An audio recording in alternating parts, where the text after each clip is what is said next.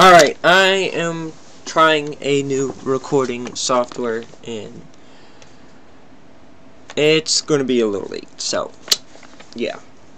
Before I get started, I'm going to say a blessing. Blessed art thou, Adonai Elohim, King of the universe, who has sanctified us with his commandments and commanded us to gird ourselves with the words of Torah.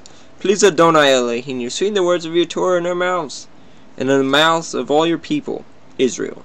May we and our offspring, the offspring of your people, the house of Israel. May we all together know your name and study your Torah for sake fulfilling your desire. Blessed are you, Adonai, who teaches Torah to his people Israel. Blessed are you, Adonai Elohim, King of the universe, who chose us from all the nations and gave us the Torah. Blessed are you, Adonai, giver of the Torah.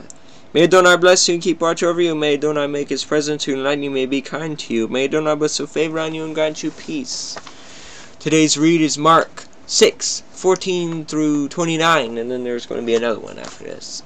King Herod heard of it, for Yeshua's name had become known. Some said John the Baptist has been risen from the dead.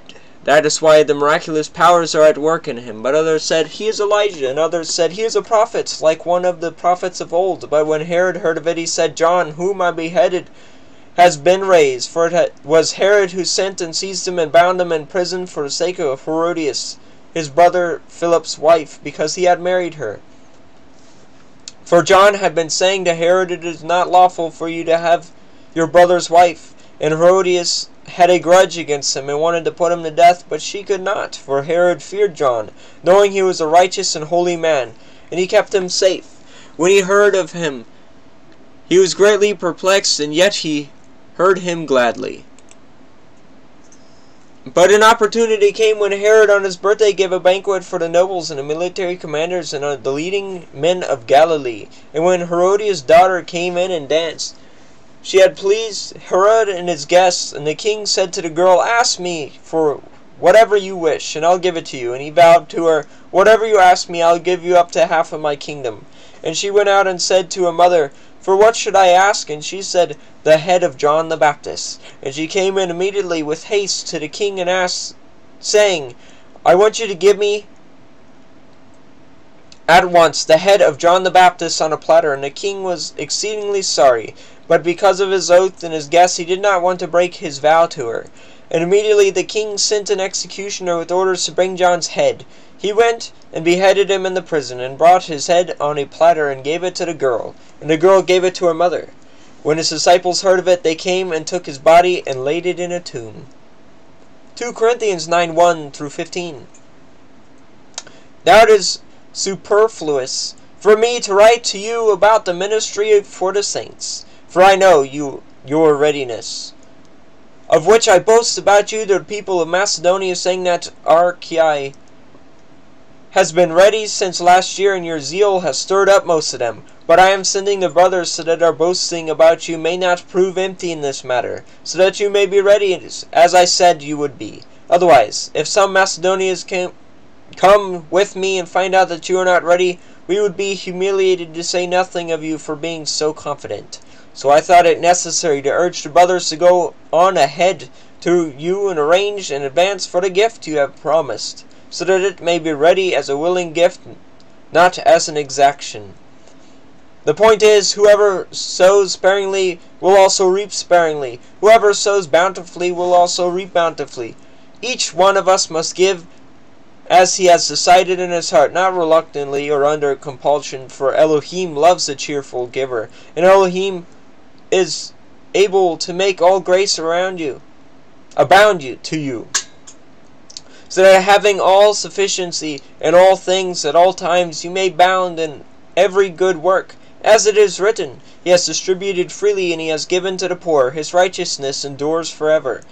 He who supplies seed to the sower and bread for the food will supply and multiply your seed for sowing, and increase the harvest of your righteousness. And you will be enriched in every way, to be generous in every way, which through us will produce thanksgiving to Elohim.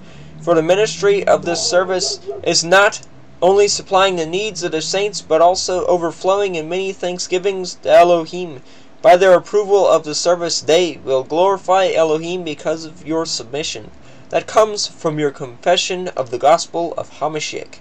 and the generosity of your contribution for them and for all others, while they long for you and pray for you because of the surpassing grace of Elohim upon you. Thanks be to Elohim for his inexpressible gift.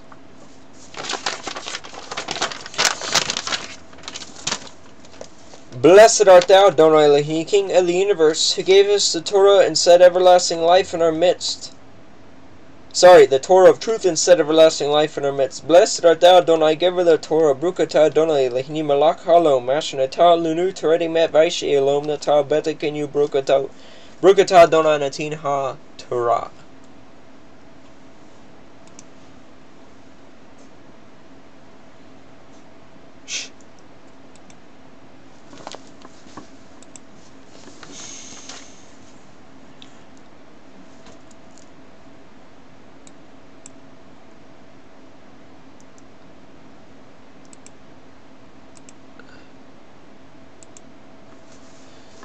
Alright, so this is going to be BA.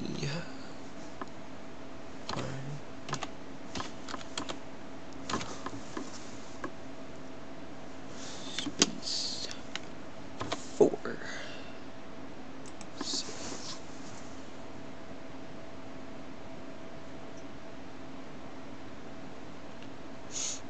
Alright, as we wait for that to save, I don't know what it is doing. What are you doing?